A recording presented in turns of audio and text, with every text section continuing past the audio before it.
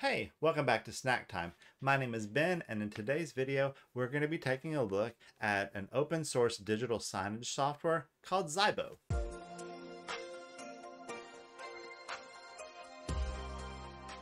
So in one of my previous videos, I showed you how to set up digital signage using the on hardware you can get from Walmart.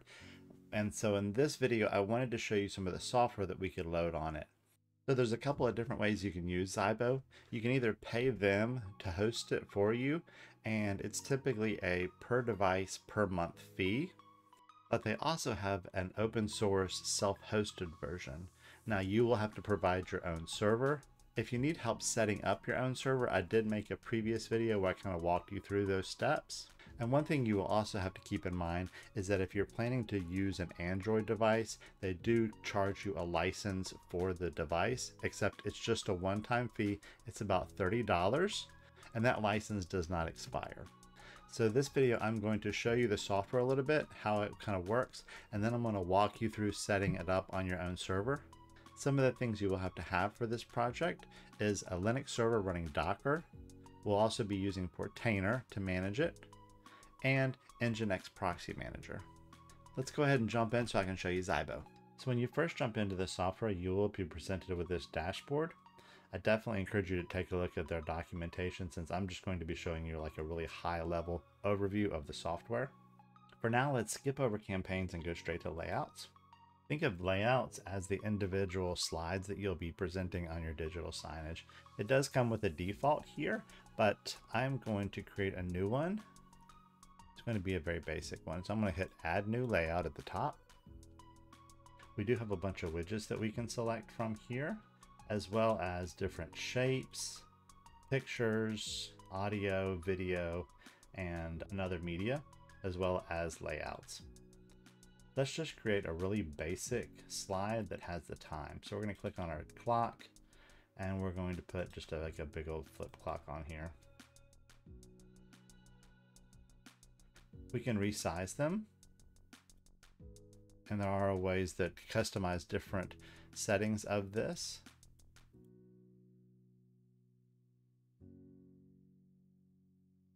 Now that we've created a little basic clock, let's just add an image in here, and we're just going to use the Xibo logo. Now let's click on the green checkbox, and we'll save this. It'll ask us for a name. I'm just going to give it name of clock, and I'm going to save it. I'm going to exit out of this design program, and I'm going to change my clock from a draft to published. This will just make it so that we can use it with our digital signage. I'm going to backpedal a little bit and show you campaigns. This is where you tell Xibo which slides that you want to run in your digital signage, and you can have a whole bunch of different campaigns that spread out across multiple devices. It's a very, very detailed program. Let's jump into our campaign and make sure that our clock is there. So this one's just picking up whatever we add, and we can see that our clock is already set up. So I'm going to save this guy. Now going down the list, if you have a slide that you use pretty frequently or a certain layout that you like, you can create templates so they're much easier to reuse over and again. Now we have resolutions for our different digital signage. Some of your TVs might be 1080p, some 4K, others 720, and you can create different slides that will make sure that all your content's going to fit into that certain resolution. Playlists are just another way that you can organize your slides and really group them together. Going down, we also have media. So if you have custom images or videos that you want to add in, this will be a great place to do that. Data sets apply to different information you can pull with like an API. And then lastly, you have menu boards. This is where you can create menus. A lot of people use Xibo for showing like menus of food on top. You know, if you've ever been to like McDonald's or something, you've probably seen like a menu shown on those screens. Later on in this video, I'll show you how to add displays to this and manage them. They all have their own different settings you can customize as well. Display groups are just another way for you to group your displays. So if you have a group of displays that are like all in the same physical location, it's a great way to organize those so they're all playing the same digital signage. So display settings is where you specify the defaults for all of your displays. You can also add custom profiles. So if there's settings that apply to a certain group of displays or a certain display, this is where you can add that and have different settings for different displays or different groups of displays. The last couple of settings here really apply to your server, who has access to be able to work in Xibo, as well as user groups, settings for the entire platform, different applications that you can enable. Some of the really cool ones I found was like Pixabay, as well as Open Weather Map.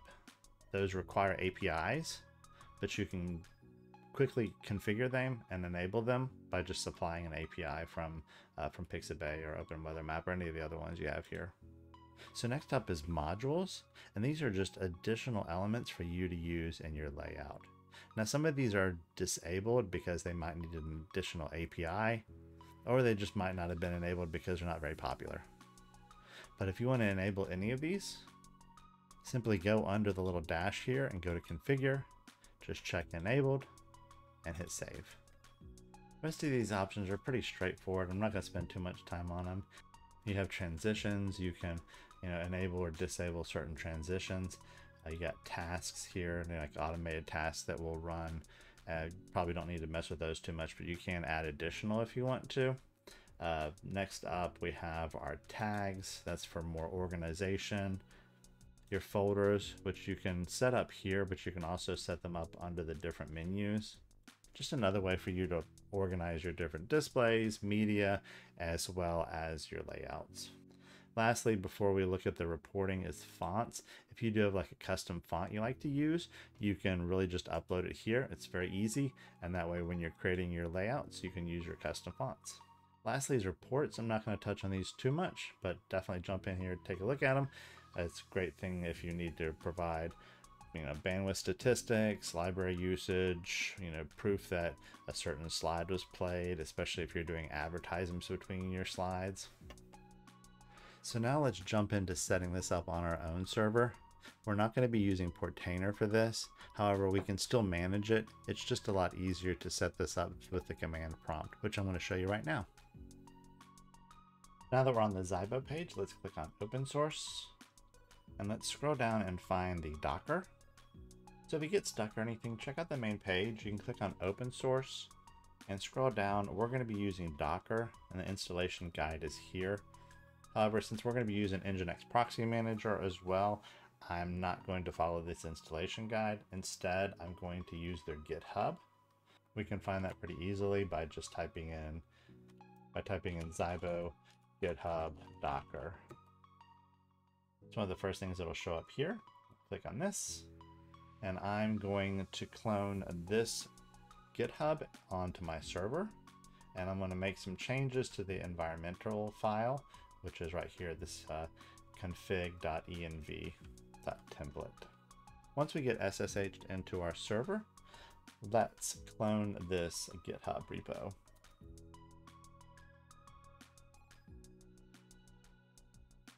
So I see that we've downloaded our GitHub. Let's cd into that folder.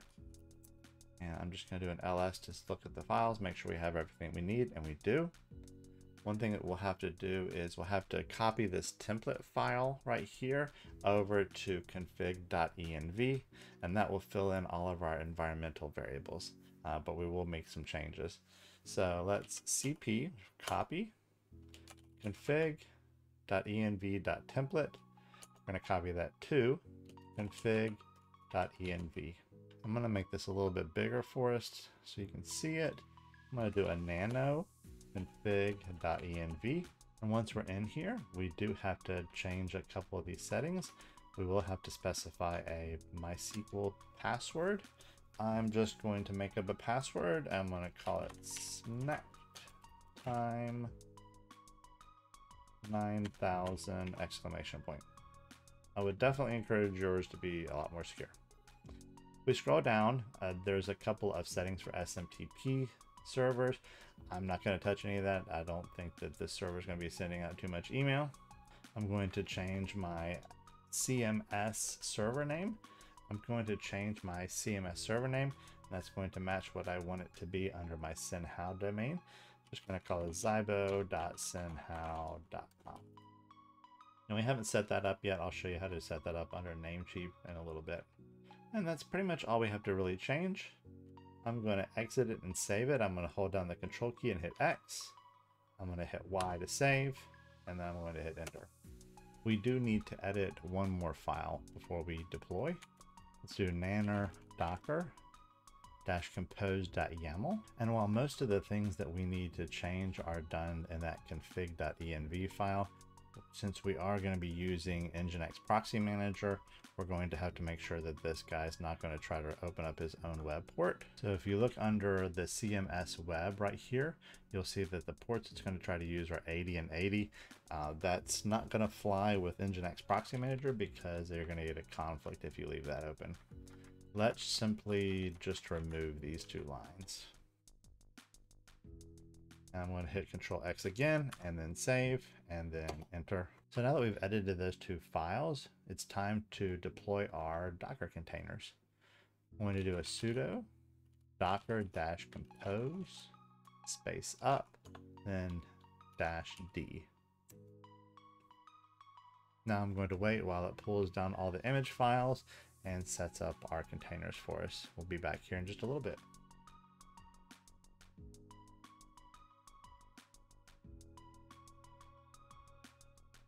Okay, now that we're all done, let's make sure our Docker containers are running.